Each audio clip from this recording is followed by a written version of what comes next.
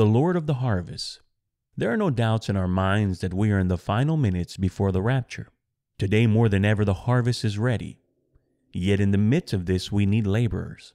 The Bible tells us in Matthew 9:36 through 38, "But when he saw the multitudes, he was moved with compassion on them, because they fainted and were scattered abroad, as sheep having no shepherd.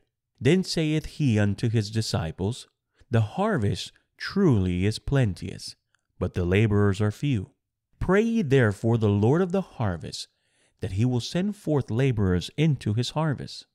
Today it seems that those that don't identify themselves with the Bible and Jesus Christ as their Lord and Savior have more compassion than those that claim to have it.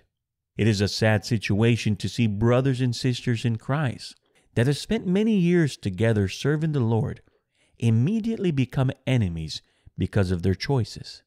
This type of spirit must never be practiced in the church of God. There will be some that will come and go from the church, but our mindset should always be to pray for them.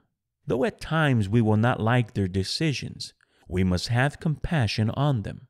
Compassion does not mean to let down the standards of the Word of God. The church of God must continue to have a sound and balanced message. We cannot lean too much to the left or to the right. We must rightly divide the word of truth. Now, having compassion also does not mean taking a humanistic approach to the doctrine that the church upholds. If we are to prepare to reach this world with the message of Christ and His church, we must preach and teach what the Word of God says. We must also remember that we are not lords over the membership of the church. I want to admonish you that we must remain as servants for those we serve. Being a leader does not mean that the people are there to serve you. You are there to serve the people. There is no better example for us than Jesus Christ when it comes to servanthood leadership. Just because one holds a bishop's license does not give him the license to act in any way he desires against God's children. Each leader will be held accountable to God on the day of judgment for our treatment of God's children. Christ spoke the following words which speak volumes to each of us today. "Ye know that they which are accounted to rule over the Gentiles exercise lordship over them, and their great ones exercise authority upon them. But so shall it not be among you.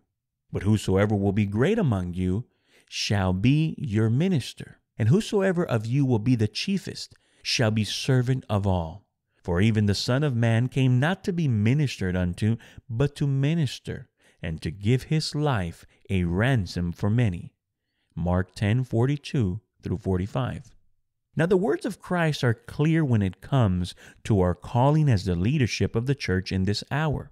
We are called to minister, and that means to give our all in everything we do for Christ and His church.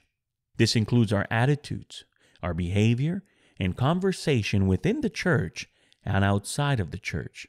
We are ambassadors of Christ, meaning we represent Him everywhere we go. The spirit of the leadership of the church today will be led by the Spirit of God. We must guard the beautiful church of God from the spirits that would like to bring division among us.